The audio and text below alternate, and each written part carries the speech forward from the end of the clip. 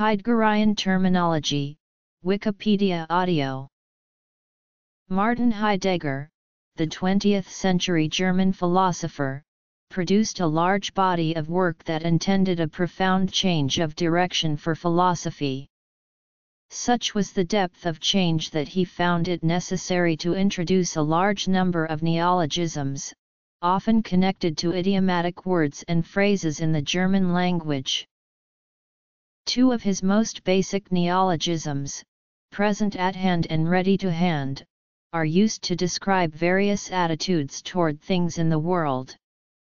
For Heidegger, such attitudes are prior to, i.e. more basic than, the various sciences of the individual items in the world. Science itself is an attitude, one that attempts a kind of neutral investigation. Other related terms are also explained below. Heidegger's overall analysis is quite involved, taking in a lot of the history of philosophy. See Being and Time for a description of his overall project, and to give some context to these technical terms. Terms. Heidegger's idea of aletheia, or disclosure, was an attempt to make sense of how things in the world appear to human beings as part of an opening in intelligibility, as unclosedness or unconcealedness. It is closely related to the notion of world disclosure, the way in which things get their sense as part of a holistically structured, pre-interpreted background of meaning. Initially, Heidegger wanted aletheia to stand for a reinterpreted definition of truth. However, he later corrected the association of aletheia with truth. An assertion is apophantic. It is a statement that covers up meaning and just gives us something as present at hand. For instance, the president is on vacation, and salt is sodium chloride are sentences that, because of their apophantic character, can easily be picked up and repeated in news and gossip by the they. However, the real ready-to-hand meaning and context may be lost. Being in the world is Heidegger's replacement for terms such as subject, object, consciousness, and world. For him, the split of things into subject/object, as we find in the Western tradition and even in our language, must be overcome, as is indicated by the root structure of Husserl and Brentano's concept of intentionality, i.e., that all consciousness is consciousness of something, that there is no consciousness, as such, cut off from an object. Nor are there objects without some consciousness beholding or being involved with them. At the most basic level of being in the world, Heidegger notes that there is always a mood that assails us in our unreflecting devotion to the world. A mood comes neither from the outside nor from the inside, but arises from being in the world.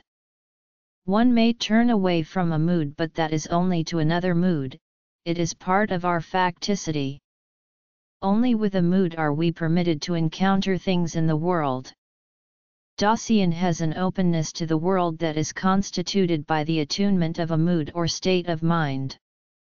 As such, Dasein is a thrown projection, projecting itself onto the possibilities that lie before it or may be hidden, and interpreting and understanding the world in terms of possibilities. Such projecting has nothing to do with comporting oneself toward a plan that has been thought out.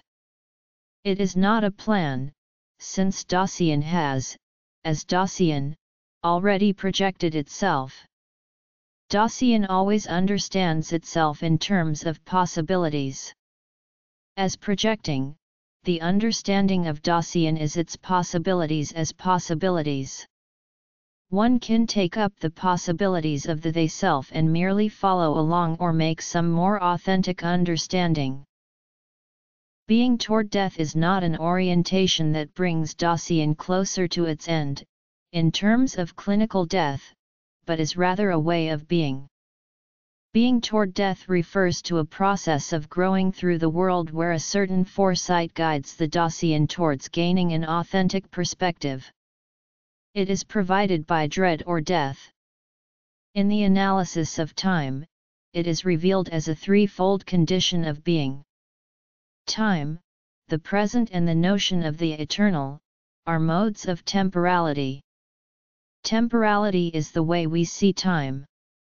For Heidegger, it is very different from the mistaken view of time as being a linear series of past, present, and future.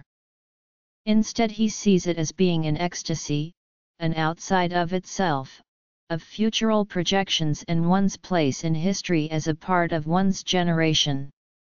Possibilities, then, are integral to our understanding of time. Our projects, or thrown projection in the world, are what absorb and direct us. Futurity, as a direction toward the future that always contains the past, the has-been, is a primary mode of Dasein-s temporality. Death is that possibility which is the absolute impossibility of Dasein. As such, it cannot be compared to any other kind of ending or running out of something. For example, one's death is not an empirical event. For Heidegger, death is Dasein-s own most, it is non-relational, and it is not to be outstripped. The not yet of life is always already a part of Dasein. As soon as man comes to life, he is at once old enough to die. The threefold condition of death is thus simultaneously one's own most potentiality for being, non-relational, and not to be outstripped. Death is determinate in its inevitability, but an authentic being toward death understands the indeterminate nature of one's own inevitable death. One never knows when or how it is going to come. However, this indeterminacy does not put death in some distant, futural not yet. Authentic being toward death understands one's individual death as always already a part of one. With average, everyday discussion of death, all this is concealed. The they self talks about it in a fugitive manner, passes it off as something that occurs at some time but is not yet present at hand as an actuality, and hides its character as one's own most possibility, presenting it as belonging to no one in particular. It becomes devalued, redefined as a neutral and mundane aspect of existence that merits no authentic consideration. One dies is interpreted as a fact, and comes to mean nobody dies. On the other hand, authenticity takes Dasein out of the they, in part by revealing its place as a part of the they.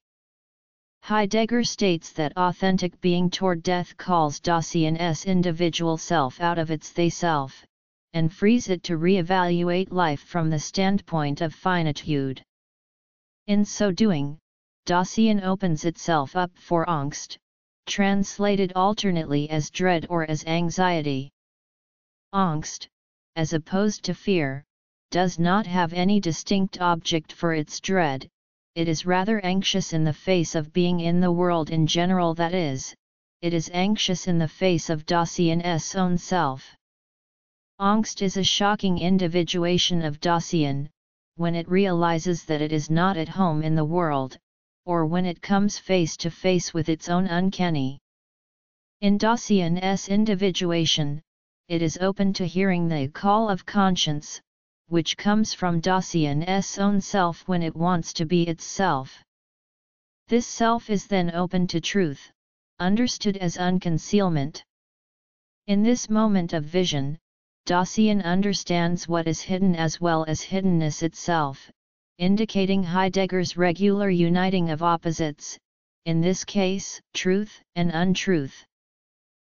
The term being with refers to an ontological characteristic of the human being, that it is always already with others of its kind. This assertion is to be understood not as a factual statement about an individual, that he or she is at the moment in spatial proximity to one or more other individuals. Rather, it is a statement about the being of every human, that in the structures of its being in the world one finds an implicit reference to other humans. We all live with others, and in fact we could not live without them. Humans have been called ultra-social and obligatorily gregarious. Without others of our kind we could not survive. Heidegger, from his phenomenological perspective, calls this feature of human life being with, and says it is essential to being human. We are inauthentic when we fail to recognize how much and in what ways how we think of ourselves and how we habitually behave is influenced by our social surroundings. We are authentic when we pay attention to that influence and decide for ourselves whether to go along with it or not. Living entirely without such influence, however, is not an option. Aletheia. A fundamental basis of our being in the world is, for Heidegger, not matter or spirit but care. All these ways of being in have concern as their kind of being. Just as the scientist might investigate or search, and presume neutrality, we see that beneath this there is the mood, the concern of the scientist to discover, to reveal new ideas or theories and to attempt to level off temporal aspects. In German the word Lichtung means a clearing, as in, for example, a clearing in the woods. Since its root is the German word for light, it is sometimes also translated as lighting, and in Heidegger's work it refers to the necessity of a clearing in which anything at all can appear, the clearing in which something or idea can show itself, or be unconcealed. Note the relation that this has to aletheia and disclosure. Being, but not beings, stands out as if in a clearing, or physically, as if in a space. Thus, Hubert Dreyfus writes, things show up in the light of our understanding of being.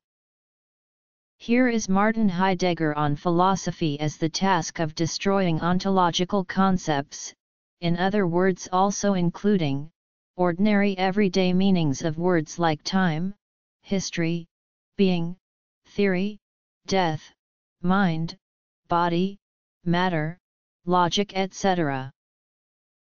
Heidegger considers that tradition can become calcified here and there. Heidegger then remarks on the positivity of his project of destruction.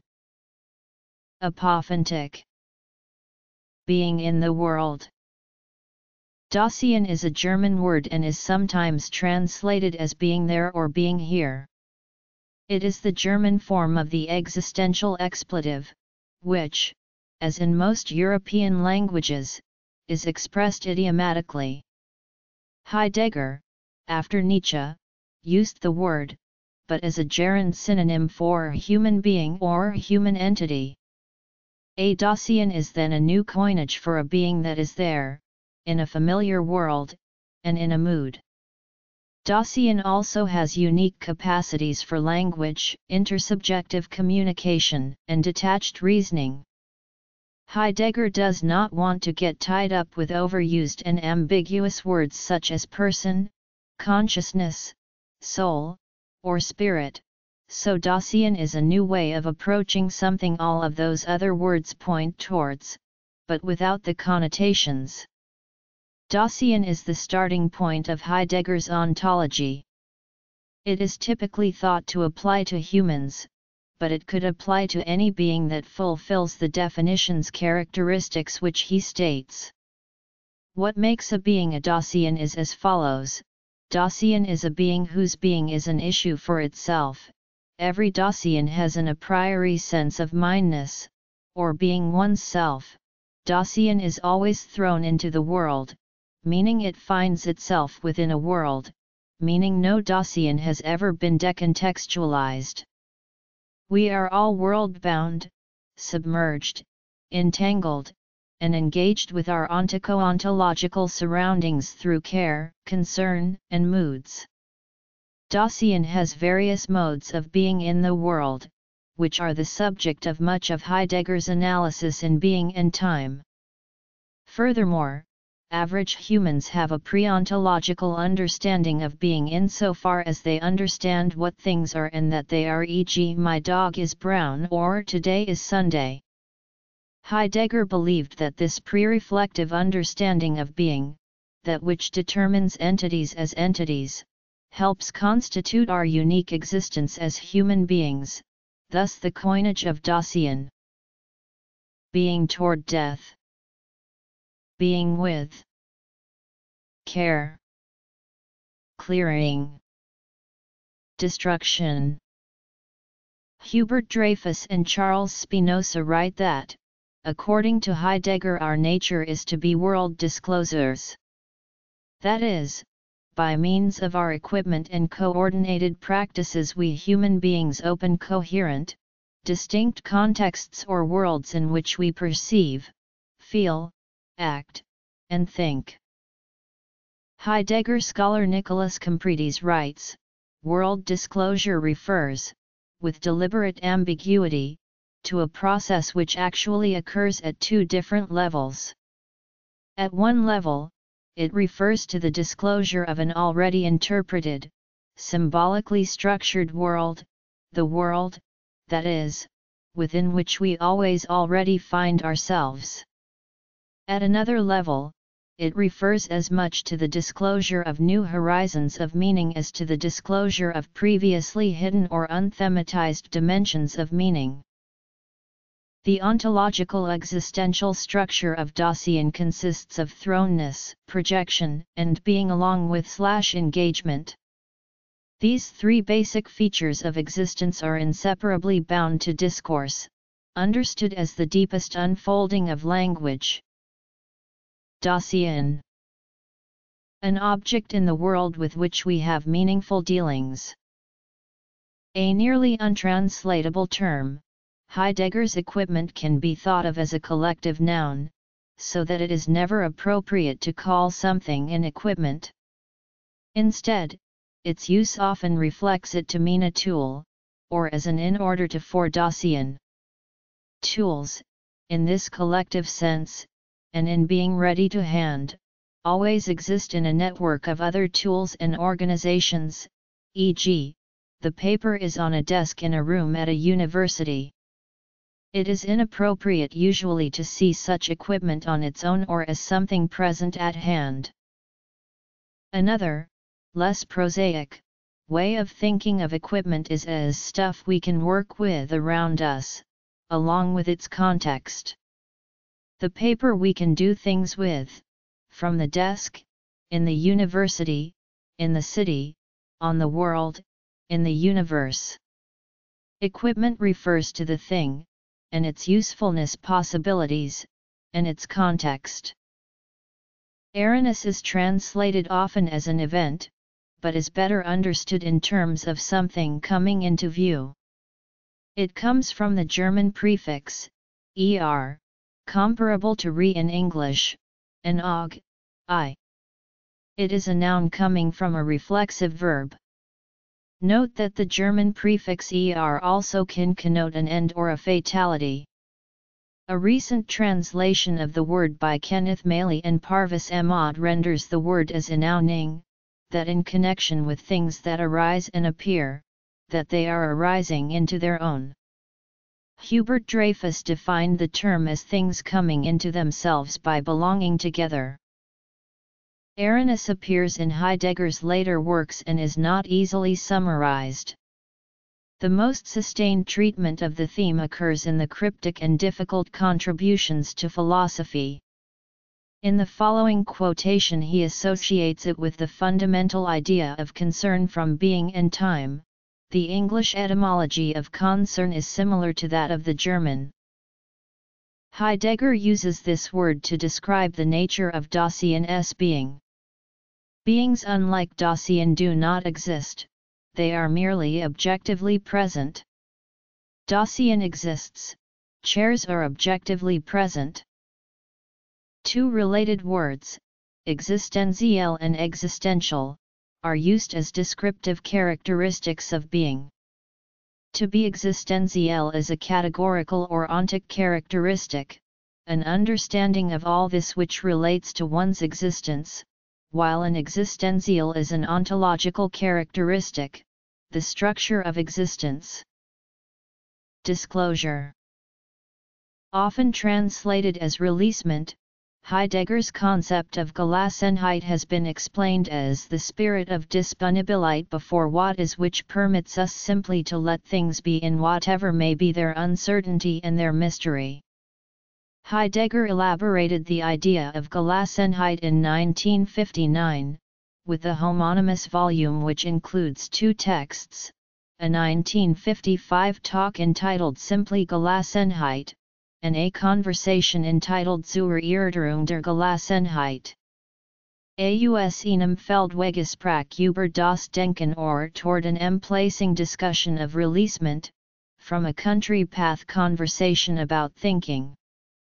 An English translation of this text was published in 1966 as Conversation on a Country Path About Thinking.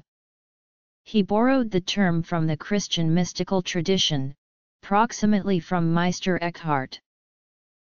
Geworfenheit describes our individual existences as being thrown into the world.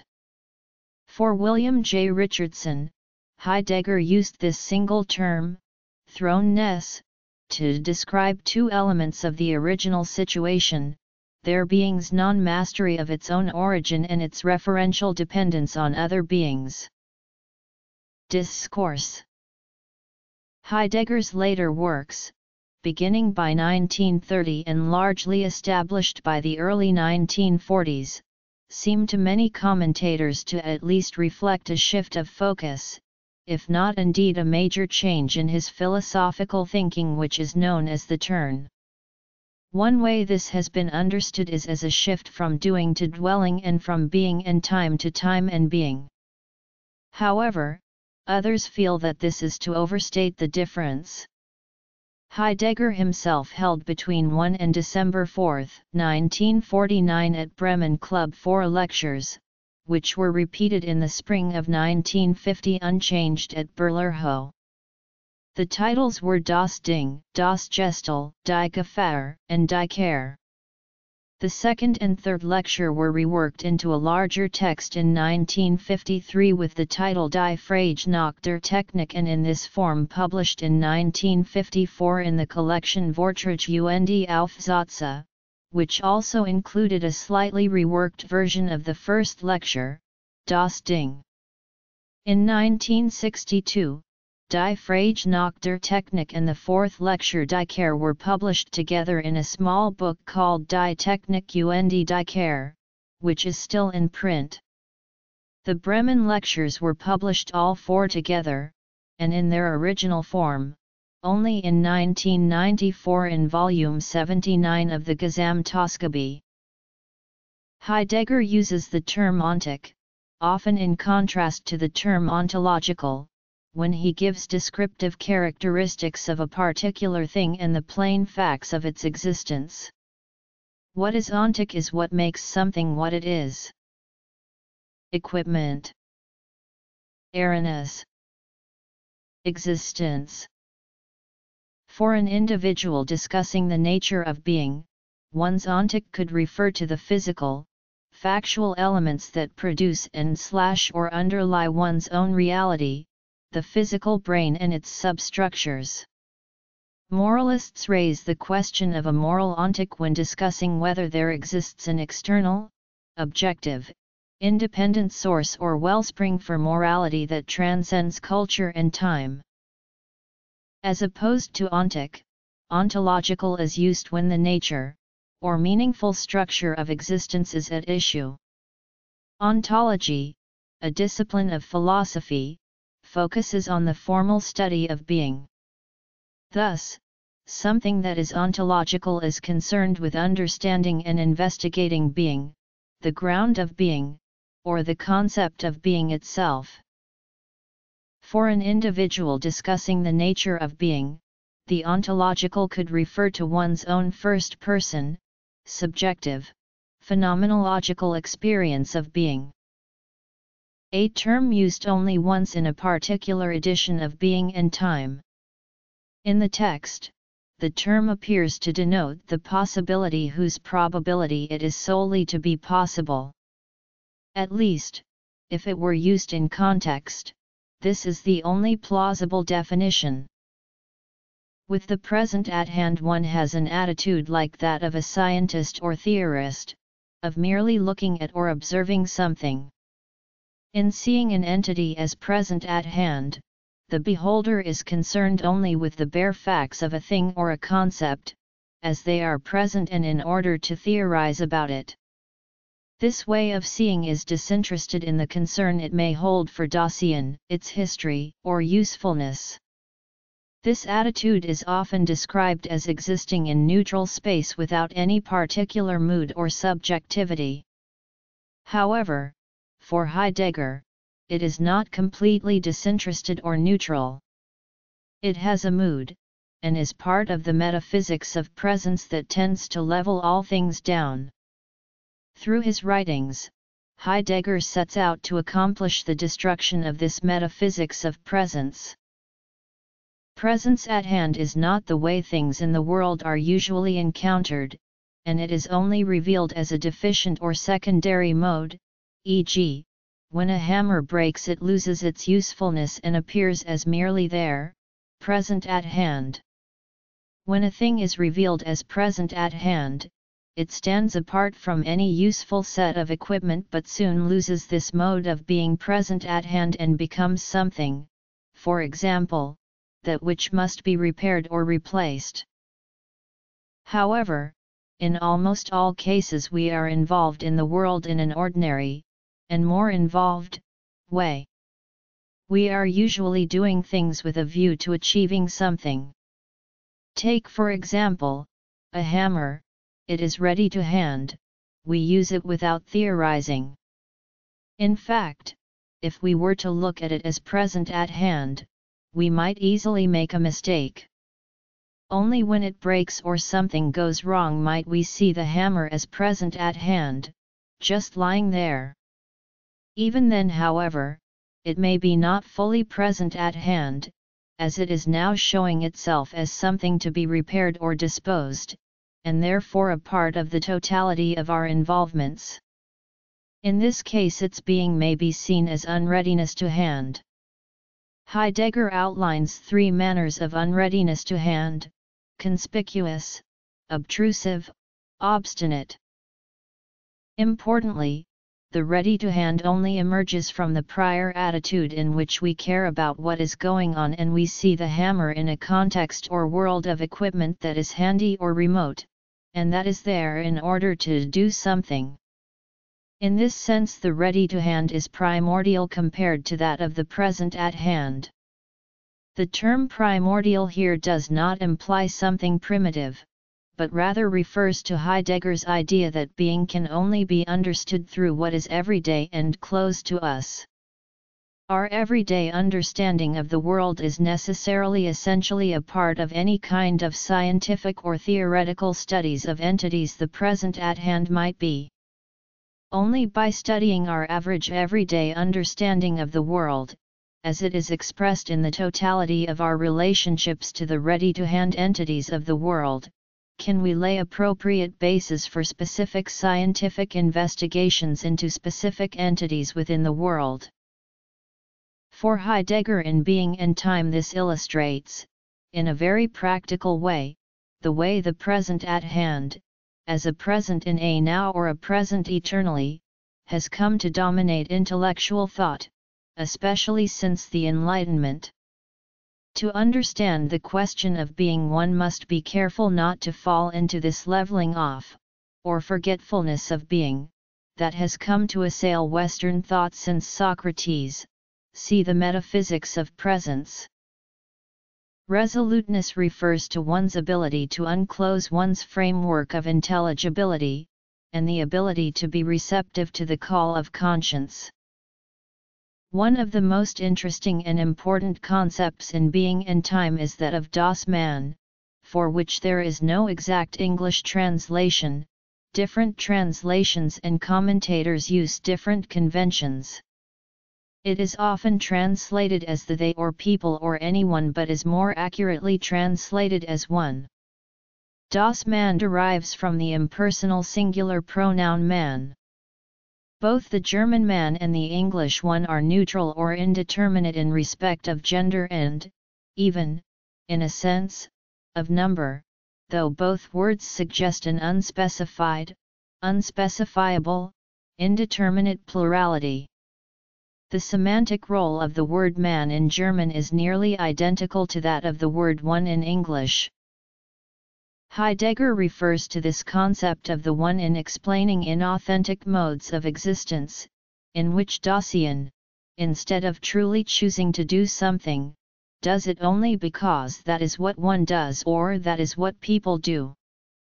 Thus, Das Man is not a proper or measurable entity, but rather an amorphous part of social reality that functions effectively in the manner that it does through this intangibility. Das Man constitutes a possibility of Dasein's being, and so Das Man cannot be said to be any particular someone. Rather, the existence of the they is known to us through, for example, linguistic conventions and social norms. Heidegger states that, the they prescribes one's state of mind, and determines what and how one sees. To give examples, when one makes an appeal to what is commonly known, one says one does not do such a thing. When one sits in a car or bus or reads a newspaper, one is participating in the world of the they. This is a feature of the they as it functions in society, an authority that has no particular source. In a non-moral sense, Heidegger contrasts the authentic self with the they self. A related concept to this is that of the apophontic assertion. Heidegger gives us 4 ways of using the term world. Note, it is the third definition that Heidegger normally uses. All citations referring to texts authored by Heidegger use HX to refer to the original page number. Gelassenheit, Geworfenheit, care, ontic, ontological, possibility, present at hand, ready to hand, resoluteness. The one/the they. World,